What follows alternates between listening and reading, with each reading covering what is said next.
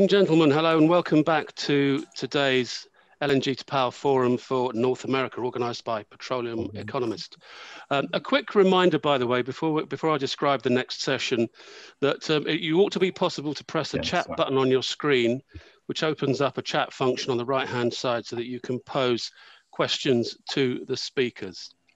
Now, the subject of this next panel is a particularly interesting one. It follows on very neatly from the previous session, and also from the remarks I made earlier at the opening of the forum, where I suggested that most primary energy sources can be categorized quite clearly as heroes or villains in the energy transition. For example, coal, clearly a villain, and many countries have decided to leave it behind. Renewables, no carbon emissions in operation, so clearly a hero. For gas, the question is not nearly so simple, because experts divide on what the role of gas should be as we decarbonize. So I'm fascinated to see what the discussion in this panel, where the discussions in this panel lead to. Our moderator for this panel is someone I met a very long time ago, actually, Ira Joseph, who's now head of global gas and power analytics at S&P Global Platts. So, Ira, if you'd like to introduce your panelists and take it away, over to you. Sure. Thank you, Alex, and thanks for having us here. We do appreciate it.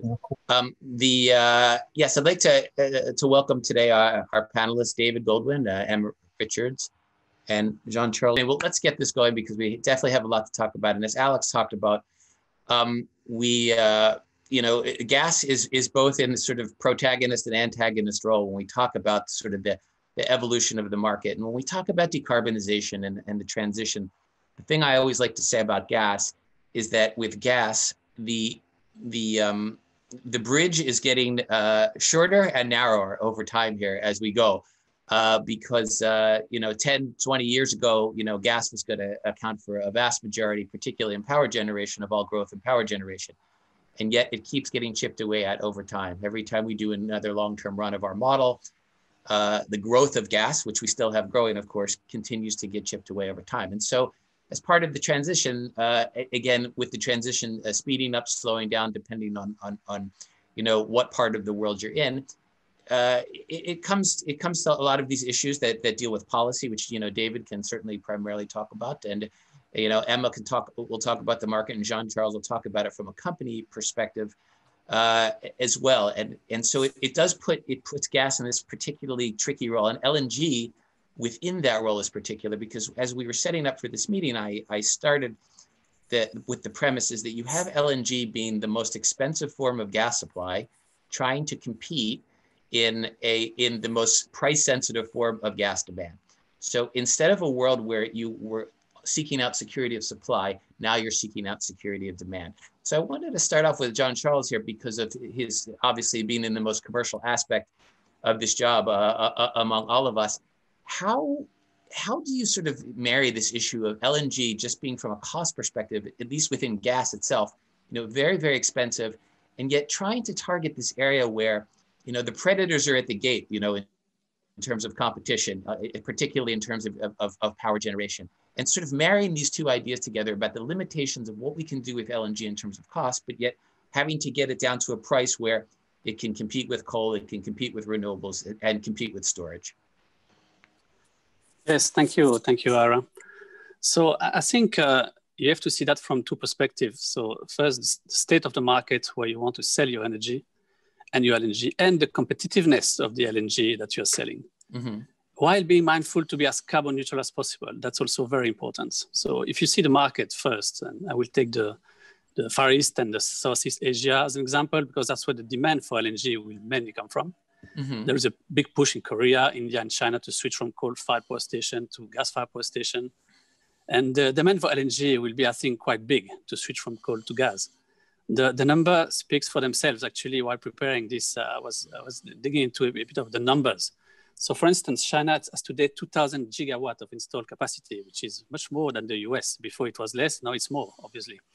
So from these 2,000 gigawatts, nearly 65% of the electricity produced is from coal, for only 3.5% from natural gas. The other sources, hydro is 17%, nuclear 5%, wind, solar, and biomass 10%. So you see that coal is the main energy used to produce electricity. So if China has a policy to switch from coal to less or no CO2 emitting electricity production, then I think that there is room for everyone, every one aspect of the industry, be it renewables, being gas, being hydro, to have a place in this market. So that's one. So you compete, but actually the market is so huge that you can compete. Yes. The second really is to have a competitive LNG, as you say. And to do that, we have to comply with two requirements, I think, is to have the best price, of course, and to take the necessary measures to meet our net zero carbon neutral society target by 2050, the one that Total has, right? You cannot have one and not the other. So for the first part, to be competitive, at Total, our strategy is to target around $500 per ton liquefaction project with huge low-cost resource base, like Arctic 2, like Mozambique, proximity to markets like Mozambique, like Costa Azul, like PNG. Also brownfield developments like Cameron, like ECA. We have to promote competition. We have to avoid EPC single sourcing. And also we have to be customer centric. We have to offer flexibility, shorter terms, bunkering. LNG should be actually a tailor-made commodity. So even if it's slightly maybe more expensive than the other sources of energy, you offer a tailor-made commodity. For the second part, to meet our net zero target, I think it is better to be an integrated player as we are than not, so that we can control our emissions along the value chain. And that's what we do, for instance, here in the US at Cameron, where we instigated and are developing initiatives to reduce the carbon footprint of the plant, mainly by two means, by the carbon capture technology, obviously, but also by solarizing the electricity production. So now we are in Louisiana in Cameron, but so the electricity coming from the monopoly entity, still we can put some solar panels on our plants, not for the 100% of the energy, of course, but for, let's say, 15%. We could do that to make that greener. We're also investing, on a broader scale, we're also investing in renewables, in biogas, in hydrogen, offsetting tools, carbon credits, developing other carbon technologies like Northern Lights, or creating carbon sinks like reforestations. So it is only, I think, if you combine both the pricing aspects and the carbon reduction aspects, that you'll be competitive. Because at the end of the day, both are crucial, not only for the customers and the society in general, but also for us as a company, because we are really aiming to be the responsible energy player, providing energy that is affordable, reliable, and cleaner. That's our goal. And I think you can be competitive by combining all these aspects.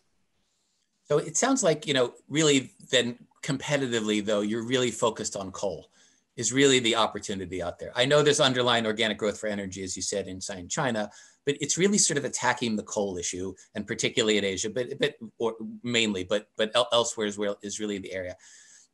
And so I wanted to switch this to you, David, to talk this about from the policy side, because when we look at carbon neutrality, particularly in the US, I mean, I was just thinking the other day, it's kind of hard who was better or worse for gas in terms of Trump versus Obama, because while the gas business was deregulated more and a lot of regulations were taken off, it did lead to a lot more flaring. It did lead to a lot more sort of focus on the potential problems that gas brings to the decarbonization issue. And so where is sort of the happy medium here between I guess, what happened? We had, all-time record growth during the presidency, during the Obama administration of oil and gas production. But then we had more deregulation within the Trump administration. Like, where do we fit here going forward with the Biden administration? It's a great question, Ira. Thanks for having me, petroleum economist, and good to be on with these colleagues. I think you've kind of hit on it. In the Obama years, they took a soft touch on the regulation, and of course, gas was a huge hero in backing out coal and reducing U.S. emissions, and still continues to play an important role. It also plays a role in supporting renewables and allowing renewable expansion, as we've seen in California and other places when gas goes out.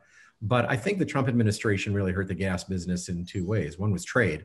obviously where antagonizing the major buyers is not always a good commercial strategy for domestic players. And the other is by essentially enabling the industry to give itself a black eye with all this flaring. So I think where the Biden administration is going to go is to use every tool that it can to do methane regulation and control flaring. Now, those tools are clumsy. Second round of Clean Power Plan will be hard to put out. EPA will have to stretch its use of the Clean Air Act.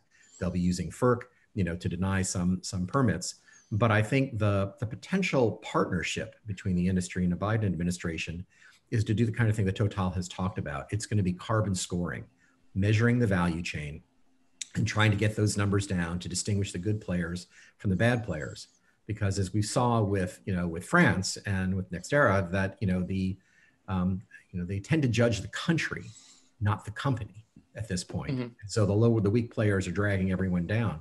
So I think there may be a possibility for some sort of voluntary metric carbon scoring, but I think it's possible that if there isn't support from industry and if there's resistance in Congress, people might think about things like the next time you have to grant an LNG export permit, it may only be in the national interest to grant that permit to companies that are compliant with some sort of energy intensity scale. And I haven't heard this. I don't speak for of the Biden transition team or anyone else, but I think those kinds of tools are going to be important for competitive reasons, but also to enable, at least on a domestic basis, for a Biden administration to be able to tolerate the industry.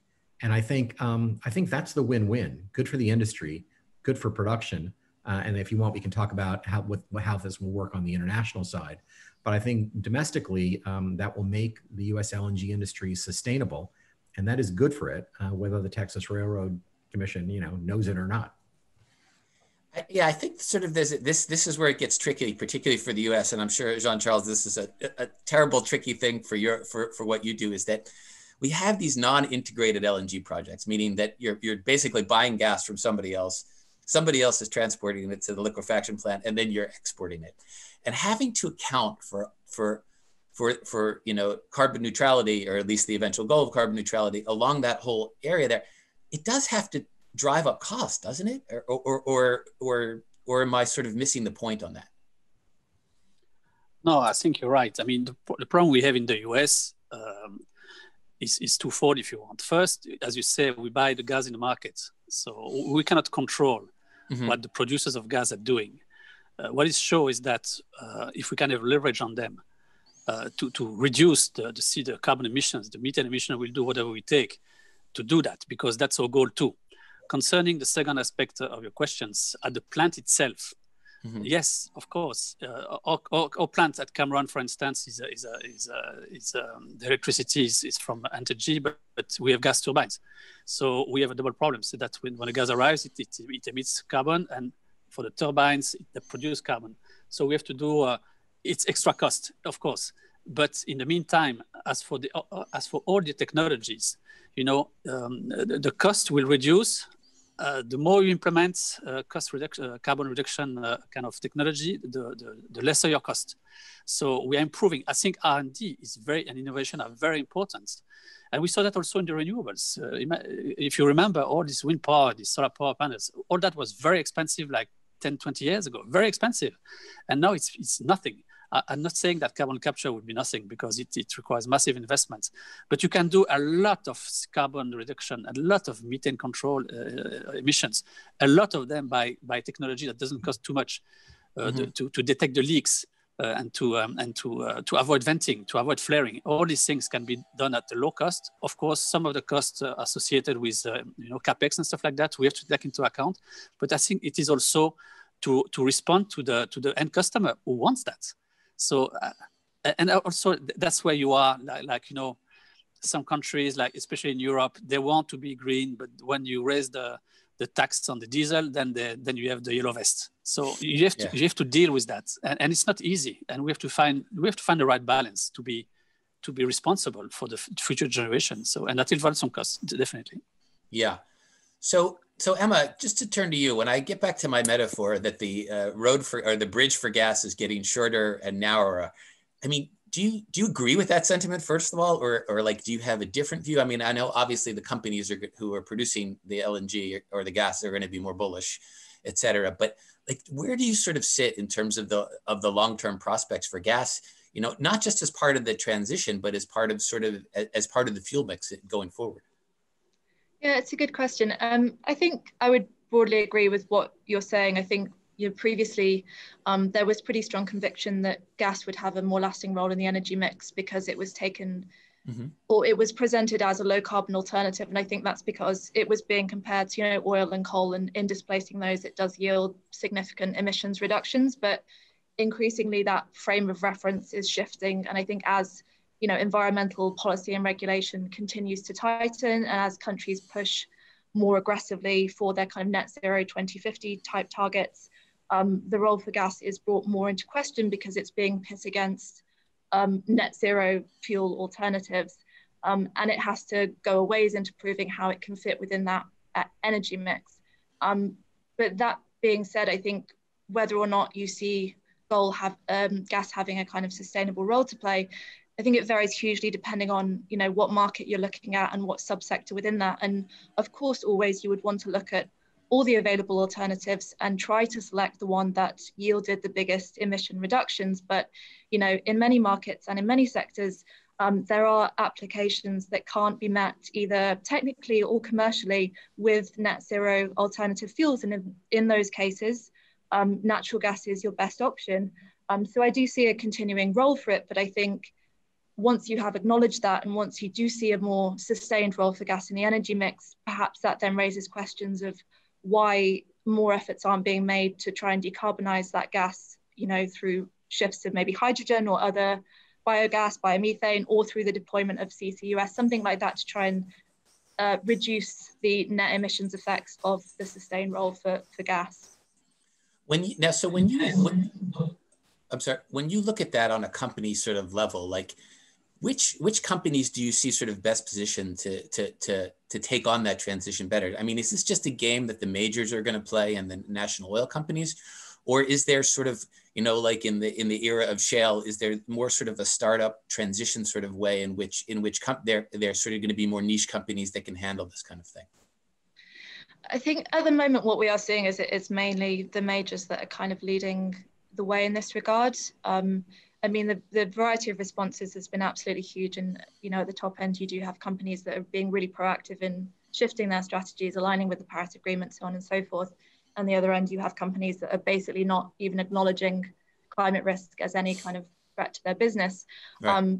But in terms of even once they've recognized the risk is there, in terms of the capability to actually kind of reorient the business to adapt to that, I think it will be limited in the number of companies that can do that effectively. I think looking for kind of your existing asset base and potential synergies with renewables, conversion of refining capacity, utilizing your gas infrastructure and distribution networks, links with e-mobility and refueling, that kind of thing. I think on an individual company by company level, there will be opportunities across the spectrum from the majors and the NOCs to some smaller players, but it will depend a lot on kind of what your asset base is and where those synergies lie and how proactive you are in kind of moving towards that. And even then, the kind of financial and institutional demands are pretty significant. So I don't think it's going to be realistically an option for a lot of the companies in the sector. Right. So speaking of institutional demands, back to you, David. As I said in the beginning, we've gone from a world where security of a supply was an issue, which is basically how the whole LNG business started, to an issue of security of demand. And every month now, when I see sort of how gas is evolving and its growth is evolving, it used to be that basically the supply side was getting attacked, anti-fracking, and even midstream going after pipelines. But now it seems like the demand side is really sort of picking up pace in terms of where there's sort of competitive threats, either from policy, from shareholder movements, from ESG issues. I mean, I think you mentioned before the NG issue, the CNOOC ban, the Nord Stream 2 politics. I mean, there's a lot sort of going on here, and it's starting to attack the demand side a little more. And I was wondering if you could sort of like talk about that, not just at the federal level, but when we see major cities on a population weighted basis that consume a huge amount of gas demand, and if we don't have growth in those cities, then what happens? Domestically, I think it's a serious issue. Yeah, we've got 5 or 6 jurisdictions which have domestic gas bans, and we now have 5 or 6 states that are actually passing laws saying that jurisdictions can't have gas bans. So there's a little bit of a litigation or a legislation battle going on. But I think domestically, that secular trend towards reducing gas consumption and increasing renewables, is probably unstoppable. And I think whatever you see in terms of state incentives, which will now have free rein under a Biden administration, and encouragement for state incentives, may continue that. And I think until you have a national policy like a carbon price or a national clean energy standard that gives credible assurance that, at least in the US, that the country is going to deal with its carbon emissions, then all of these second and third best options are going to remain, top of the agenda. And, if the Democrats had the energy efficiency and clean energy standard, you'd be in a position to say, we don't actually need to be banning gas stoves, or gas in places like that, because we're going to meet that standard some other way. So I think it's, domestically, it's not going to change. Internationally, it's a little bit of a different story. And here, I think, the policy will really matter, and a Biden administration policy is going to matter, because there's a tremendous amount of magical thinking going on about the pathway for decarbonization in Asia, in sub-Saharan Africa, in Southeast Asia, and the importance of assuring the reliability of renewables by providing gas backup, which is what we're seeing in Brazil and Argentina, and to some extent in Colombia. And as long as people think that the goal is zero hydrocarbons as opposed to zero emissions, then they're going to misread those markets. And I think the ability to raise expectations on Paris will be in serious trouble, because it's going to run across the economic development and energy poverty concerns of those countries. And so this is an open question for the Biden administration in terms of its policy, which is, will it respect the theology of the Paris Agreement, which is that every country charts its own course under its nationally determined commitment, where gas plays a role, and therefore it will encourage low carbon LNG exports to meet that demand?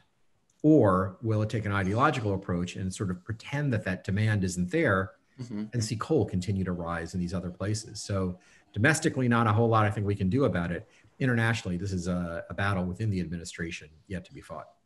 Jean-Charles, is this a concern for you? I mean, I know because you're French, I'm going to ask you about the EU, but just in general, is this sort of like ban of new gas connections and new growth, if you were to take out Paris and Berlin and London, and not even make it a national policy, but just make it a city policy in major cities around the world? Is this something that you're concerned about, or that you look at that ever when you're planning? Yes, of course. I mean, we try to transform ourselves into an energy mix company. That's why we're branding ourselves in Total Energies. I mean, Europe is not the US, it's not the emerging countries. In Europe, the renewables are getting a good pace of development. I think it's 1/3 of the production in Europe now, more in the Nordic countries than in the South, and you have local differences. But and then we're investing massively in renewables at the time. I mean, the renewables will be a big part of our portfolio in the future. It doesn't mean that the gas will not have a place, because again, I don't think the technology is ready. The BSW revolution is not there yet. We can have wind, we can have solar, but the battery storage is still not there yet. It's still expensive. So as long as you don't have the battery backing up what the solar and the wind are producing, then you need an alternative energy which can produce electricity on a very regular basis. And so, of course, all that is part of the energy mix that we want to develop and to have greener energy. But we're also focusing on the markets, to come back with what David was saying. In emerging countries, I think LNG is one of the answers to meet their local demands, because they're trying to switch from coal to gas, which is difficult for them because they're in infrastructures. I think gas could really meet their demands, and maybe in a later stage to come to a net zero kind of status, but that will take more time, I think. Okay. Emma, I know we focused a lot here on pushing gas into power generation because of the electrification of, let's say, everything. But are there any other markets you potentially see, for gas itself to be consumed as gas itself that isn't involving electrification? I mean, I'm curious how bullish you are in either gas as a transport fuel, gas and bunkering, and even gas in industry. I know certainly from my own work, if we're having trouble having gas demand growth in a country like the US where it's $2.50 forever, like when you have to slap on the additional costs of taking it to somewhere else, it really kind of competitively, it makes it a much more difficult fit for me in terms of growth. So I was wondering if you were focused on those areas at all. Yeah, no, I completely agree. Affordability is the massive issue for this. And in a lot of those gas importing countries, you do need some measure of policy support in order for gas to compete with some of the other fuels in some sectors. In terms of where there are opportunities for growth outside the power sector, I would be relatively bullish on the prospects on the industrial side. Again, it will depend on the market and the policy and the regulation and how that evolves. But I think there are, industrial applications for which there aren't very viable zero emissions alternatives, and where the reliance at the moment is pretty heavily on coal and oil. And so I think in kind of those applications, there's kind of pretty decent scope for gas to take greater ground. Again, like you said, the cost is a concern, but assuming that policy moves in the direction that it's currently traveling, then I think the opportunities on the industrial side will grow. For transport, yeah, I certainly see opportunities for growth, but I think realistically it's going to remain quite limited. And I think mainly in that side, it's on the kind of infrastructural constraints, and there will be markets where the governments are good at kind of putting the necessary infrastructure in place. But in most cases, I think it will be limited and probably stay pretty much constrained to, buses and long haul trucks and dedicated shipping and freight routes where you can kind of manage those infrastructure and refueling concerns. But in terms of kind of wider deployment, I think realistically, yeah, it's going to be a very kind of limited market going forward. Right. So for Jean-Charles, then this is like the question then becomes twofold. Obviously, the $8 JKM we have today is not going to be happening forever, and the $2 JKM we had this summer isn't going to be happening forever. So there's some sweet spot here, obviously, for you to grow on that can get you the kind of return in order for you to obviously build out your LNG capacity and sell the LNG. But then it's also an issue of, as I said, security of demand. And in my view, I call it buying demand or integration. It's like how far downstream are you willing to go here in order to sort of secure that demand for yourself? And where kind of is your sort of sweet spot for gas prices? Obviously, I know you want gas prices to be as high as possible and demand to grow as much as possible. But realistically, are we in a $4 to $6 world in Asia? Is it 5 to 7? Is it 6 to 8? Like where sort of do you realistically see the market in terms of that transition, and how does that affect your investment decisions? Yeah, so I will try to answer on the first part, the demand side. So I think, when we send our gas to our regas regasification in France, it's kind of easy because we own the access rights, so we just dump it. Sure. So for Asia, you can sell your LNG to Chinese buyers or Japanese or Korean buyers. Then you unload at the terminal. So all these markets are very mature. We know the prices, and the prices will be what they will be. All right. So what you're trying to do is to kind of do a little push, and to be even more integrated downstream. To in some countries to try even to sell the molecules, the electrons, sorry, not the molecules, the electrons. But what we did, for instance, a good example is what we are doing in India with Adani. And India, again, is a country where the coal to gas switch would be around 15% of the energy. And so it's a country with lots of potential, very tricky, very difficult, as we know. But then we partner. The only way to get access to downstream market is to have a partner, a reliable partner that will give you access to its own markets. And that's what we did with Adani. Adani is the country's largest infrastructure conglomerate. And so to do that, they have to meet the growing demand of gas. We have to develop with them a broad energy offering for downstream markets. And so the cooperation agreement we have with them includes the import of LNG, the regasification of LNG, and the sale with them to industrial and commercial customers, as well as distribution of natural gas to customers. We are building pipelines with them. We are sharing the risks. So it is very important, because otherwise, how to access the Indian market is very difficult. So we're also focusing on expanding the Damra LNG regas terminal on the eastern seaboard with them. Another example is Benin, where we try to put an FSRU to get access to the country to provide feed gas to the power stations. So another one is, for instance, in the south, we're developing, we're developing this massive project in the north of Mozambique, but in the south, there is a project a little bit more little, which is to import actually LNG to feed the pipelines to go to South Africa for power stations. So that's the only way. So and then your pricing you are talking about, it's not JKM. It's a price you do with your partners. So it depends of actually how deep downstream you go, right? Yes. And then you have all this sharing of the risks and the rewards, and it's not a spot price. It is a price which is being part of a bigger model, if you want. So I cannot say today what is the spot price for that, because it's too complex. David, I was just in terms of this, because like Jean-Charles now is worried about the entire value chain, like in terms of his investments. If you were to have to go to him in terms of what is, from a policy perspective, what's most vulnerable on the value chain and what's most positive on the value chain, like where would you have sort of Jean-Charles focus when he was looking as a company? Like where is gas most vulnerable and where is gas sort of most promising, for the lack of a better word?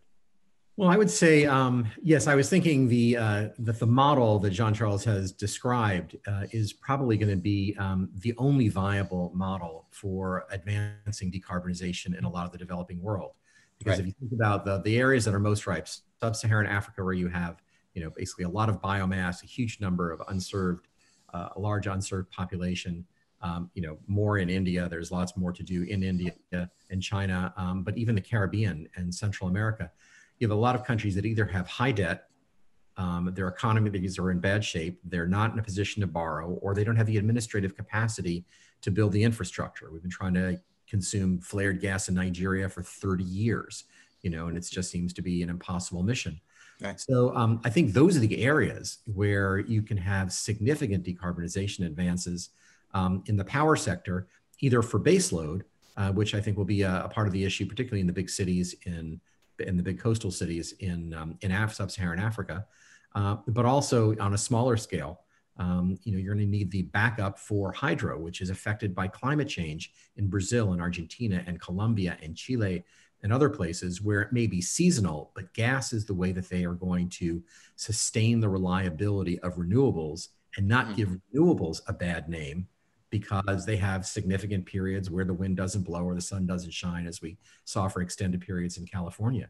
So I think most of the developing world, is a place where there is huge opportunity for gas, as well as, China and Korea and Taiwan, as Jean-Charles has mentioned, trying to further decarbonize their industrialized economy, but needing to deal with both price and reliability. So I think that's where the opportunity is, but where I would have wished that the Green Climate Fund or the World Bank would be able to make transmission loans, and pipeline loans to be able to build, HVDC networks, there's just not going to be enough money. And so the commercial model, partnerships between companies and, and industrial users, aluminum manufacturers in sub-Saharan Africa, baseload manufacturing in China, that's the way to go. I don't know if there are enough companies to do it. But in terms of what are you going to get in the next 10 years until there's a technology step change, I think that's where you need to do it. And I think that's probably how you need to do it.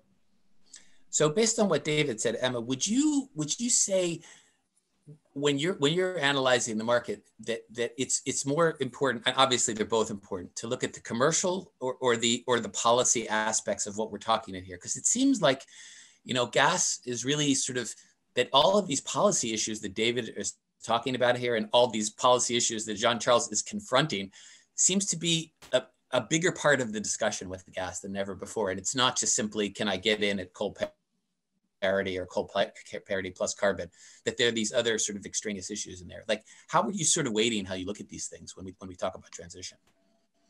Yeah, I think policy uncertainties have become an increasingly important factor in this. I mean, obviously they're investing in very long-lived assets, and it's always hard to know what the market's going to do 10, 20 years down the line. But I think with the ongoing energy transition, the policy uncertainty, as I said, has risen to such a degree and can have potentially such far-reaching impacts on future demand outlooks and the economic viability of projects that I would say that's sort of become an increasingly dominating factor in how we look at the market outlook and the prospects for both demand and supply for natural gas. Okay, great. We have a bit of a technological glitch where I can't see the chat room, but so I'm going to ask the panelists if they see any questions on there that they'd like to answer. If there aren't any, we can keep talking, but I wanted to make sure that we address the audience to see if there's any questions out there. Do we have any questions? A couple of comments, but no questions. Okay. Okay. So a couple of quick hitters here before we tune out. David, well, Emma and David, but David, Nord Stream 2. Is this gonna die at the finish line here, or is it actually gonna get built? I think eventually it's going to get built, but I think there will be a few more roadblocks thrown in. Congress has a new bill trying to get in the way of it. I think there's, if I were in government, there's a fair amount I'd be willing to trade for Nord Stream 2 if I was able to get real reassurance for Europeans on dealing with some of the competition issues and things that would more effectively constrain Russia's market power. But nobody asked me, so I think so much of it has been built, and the governments are so intent on it that I think it's inevitable. Okay, Emma. Yeah, any views? I would agree. No, I would agree with what David said. I think it's not entirely past the point of no return, but it's so much has been invested in it that I think it's unlikely that it kind of completely collapses at this stage. Famous last words. Jean-Charles, I'm not going to ask you to answer that question, but what I would like to ask you though is that, you know, that we, at least in what I do, I've always had the presumption that it was easier for pipeline gas to compete versus LNG, and sort of there was the pipeline gas first, and then the LNG came in when you didn't have the pipeline gas. But what we saw in 2020, particularly in the Chinese market, is that the pipeline gas was actually backed out in favor of the LNG in a lot of cases. I mean, do you see, from that perspective, sort of equal weighting between LNG and pipeline gas in the future, or are they still sort of two separate and distinct things that both make up the gas market? It depends. Again, it depends of the markets. I mean, pipeline gas has always existed in Europe and was the main way of putting the gas in your house. So LNG is new. I mean, we had several terminals. It's not new like in Spain, in Spain or France or Belgium, even the UK, but it's a small portion. I mean, it will increase, but it's still a small portion. In China, I mean, the gas demand is really on the coastal areas, and the gas is coming from Russia, from the north. So, I mean, you have to build thousands of miles of pipeline to get the gas where it has to be. So they need the gas there. I think it's a good, it's complementary to the LNG. They will coexist, but I think the LNG will have a bigger role in China than the pipeline gas. That's my personal view. Whereas in Europe, I think we will be depending on less and less, I guess, if we go to the Green Deal, because the Green Deal applies not only to the US and the dirty gas, as they call it, but that also will apply to the Russian gas somehow. So I guess we'll go more into renewables, but pipeline and definitely LNG will continue to coexist for sure. Okay, very good. Okay, so I think we're coming up to the end of our time here. Does anybody have any final comments or things that I maybe missed in terms of energy transition here that we want to talk about? We didn't talk about storage, at all. And something I like to say always is that gas is not competing with renewables. It's actually competing with storage to work in harmonization with renewables. And I think that's still true. But is there anything on the storage side or the storage side for gas versus hydrogen, that anybody, has any thoughts on here, and whether the hydrogen thing, as in the previous panels, there was some allusion to the fact that we're definitely in a sort of bubble here, on day one, and, what does this settle into what the actual hydrogen market looks like? If anybody has any sort of last comments on those issues, storage and hydrogen in particular. Well, I would just say, I mean, I think hydrogen will be a niche player for the things that Emma was talking about, high temperature heat, heavy duty trucks and things like that. Hydrogen, will be an important player, but until those costs come down dramatically, then then it's kind of hard to seeing it being, the widespread fuel. So it will have a role, just maybe not what all the hype suggests. But that gas as storage, that's really the issue in places where gas is the balancer. If there was low cost, large scale storage, you wouldn't need gas, but you don't. And it doesn't seem to be on the horizon. Until you do, that's the role that gas is going to play, as the backup, for hydro, or the backup for renewables. And I don't see that problem going away soon. Okay. So I like to do outros instead of intros. So I do want to thank David Goldwyn, who's head of president of Goldwyn Global Strategies, Emma Richards, who's a senior oil and gas analyst for Fitch Solutions, and John Charles, I'm scared to try to pronounce your last name, I'm sorry, who is the head of liquefaction for Total. And I want to thank all the panelists here for meeting up and having this event. And we look forward to the next event after this. Thank you. Thanks much. Thank you, Ara.